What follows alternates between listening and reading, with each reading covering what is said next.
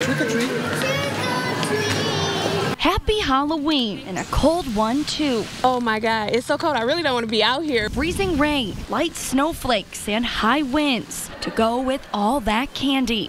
But kids with their parents in tow still hitting the streets to trick or treat. Now, usually around this time on Halloween night on Adams Boulevard here in Saginaw, it's packed, but today that's not the case. However, people are using their vehicles to trick or treat, going house to house, dropping off their kids. They run right up to the door, come back to the car, and then it's on to the next house. Very dead. I haven't had a Halloween like this since I was a kid. This family pushing through it, but another family, like many others, using their car to go house to house. My mom's in the car, and we're going just one block at a time. And if we see more people out, then we'll get out the car and go to their house.